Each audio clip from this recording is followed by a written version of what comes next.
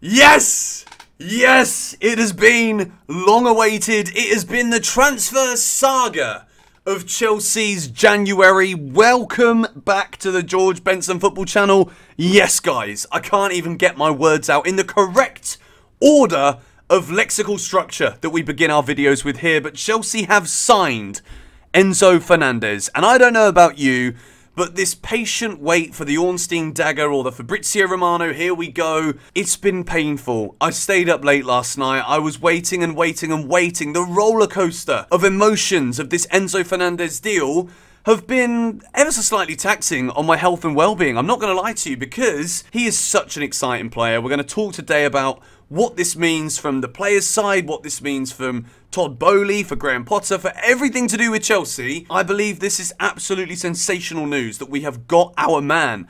Enzo Fernandez has joined Chelsea Football Club for a world record fee for a central midfielder. He's a world champion. He's 21 years old. And I cannot wait to see this man in a Chelsea shirt, be it a home shirt, an away shirt, a third shirt, a training shirt. We want it all. We've still got medicals to do, but there is potential that it could be medical in Portugal. Chelsea have been so persistent here. And not only have we been persistent, but we have made it categorically clear that we were not taking no for an answer with this Enzo Fernandez deal. This is such a brilliant sign from the new owners. I think if there was ever a moment where we could round up the first year of Todd Boehly and Clear Lake Capital's ownership of Chelsea Football Club, this epitomises everything that we could have wanted. Really, Chelsea knew after Abramovich we were going to need a rebuild.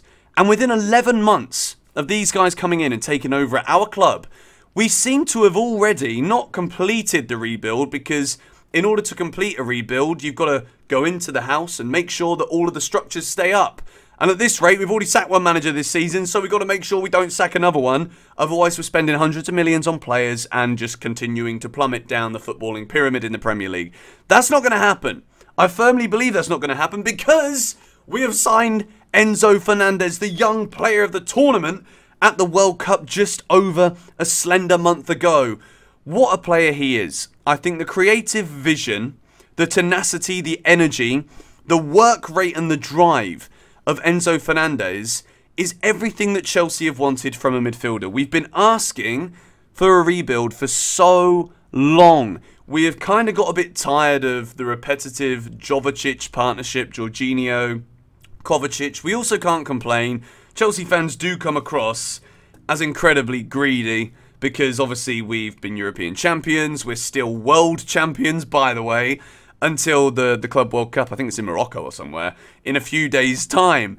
But Chelsea, I can't believe we've got this one done. It's been incredible to see that it wasn't just Todd Boehly or Christopher Vivell going over to Portugal. Chelsea got the private jet ready late last night. We were negotiating all day yesterday, all through the night last night, couldn't get to a breakthrough.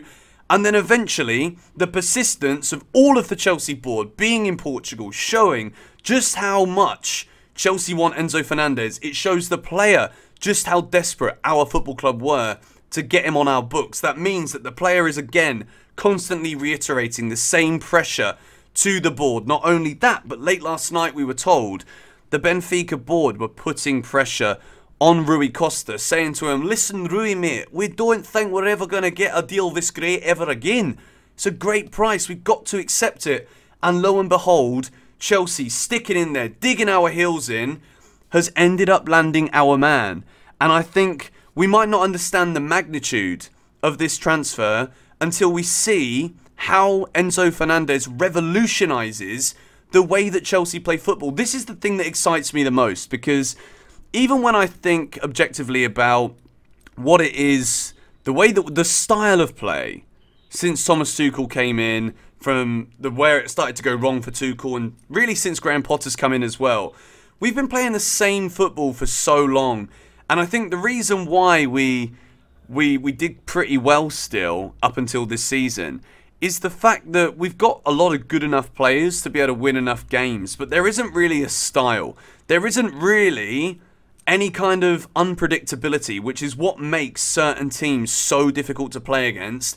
And it's why teams like Liverpool and Man City can be so consistent, because what we've seen at Chelsea is we can only think about the upcoming pass the moment the next player's got the ball. Whereas at City, Liverpool, there is enough creative talent out there to be able to have a 2 or 3 pass structure move orchestrated before the first ball's even played.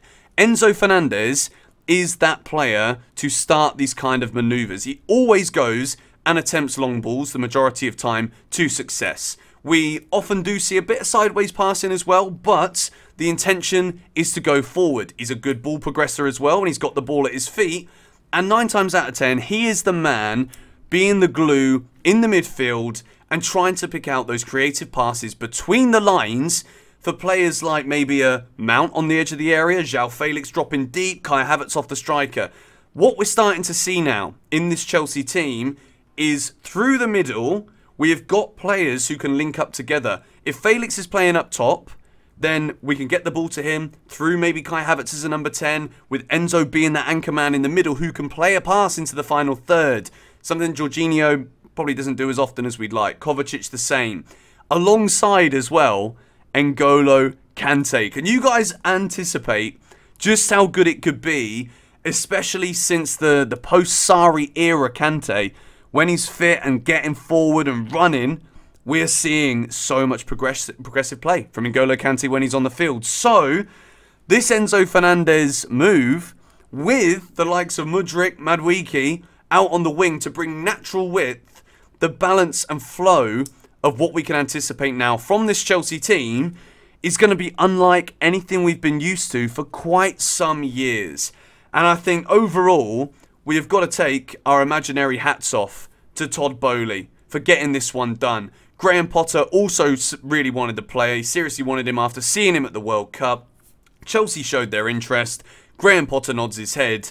And now, I'm not being funny to you, but when you look at this transfer window that Chelsea have had, I'm going to do like an overall roundup video where we look through each player, we predict where they're going to fit in now, later, whatever. This transfer window has been nothing shy of beyond sensational. I can't even think of words in the English dictionary to just quite fathom and comprehend just how good this transfer window has been for Chelsea Football Club. Enzo Fernandez will be a Chelsea player. We are absolutely delighted that on deadline day today, we can announce this one and we can celebrate here on GBFC. So, if you are as excited as me for the arrival of Enzo Fernandez at Chelsea for all of the reasons or any different reasons that you can inform me in the comments down below, then please let me know down below why you think that this Enzo Fernandez signing excites you. Because for me, I can promise you, we are going to absolutely cook with this man in the side. 21 years old. Look at the average of the players that Chelsea have brought in. We are building something special for the future. We have got the most ambitious owners in world football. And I really hope that you guys can take a moment, as I will be today, to just think about how lucky we are to be able to look forward to something that you never know, it might not go well, but lo and behold, I think we can look at what we've done in this window and be like, this might just cook, you know. We might be in for a treat for the next few years. I seriously hope we will. Thank you guys so much for watching. If we can go for 5,000 likes for Chelsea signing Enzo Fernandez, then that will be phenomenal. Subscribe if you are new. Come on, you Blues.